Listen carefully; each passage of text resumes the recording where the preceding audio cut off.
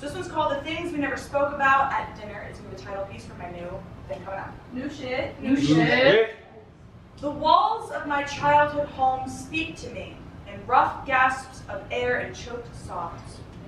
Tally marks inside the closet, a tracking of the days where I wanted to scream out loud, mirror the bellowing in my mind, my mother's laugh over 80s music playlists. The smell of pancakes on Sunday morning from my father, the only shreds of light with the walls, the plaster, blood-stained and tear-streaked are the only reminders of what happened. They prove I survived. That's like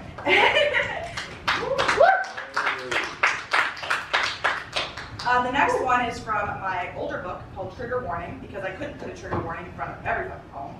It's called Survive Didn't. Sometimes it feels like there is nothing worse than being shamed for the person you had to be in order to survive. Oh, you were such a whore, they screamed, red-faced, openly mocking you for the amount of touch-starved encounters you welcomed. Do you know what it feels like to not be embraced for years?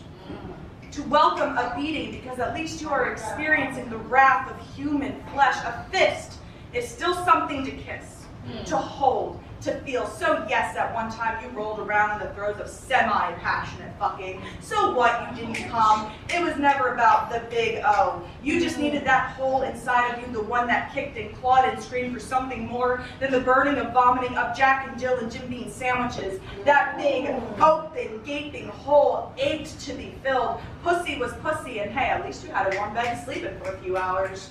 To get back, oh shit, at least you got to curl up next to her for a few hours before going back to your car. That shitty little one-person half mattress and a bottle of tequila to warm you wasn't nearly as nice as her. So call me a slut, a whore, a junkie, an alcoholic. Go ahead, ask someone about me.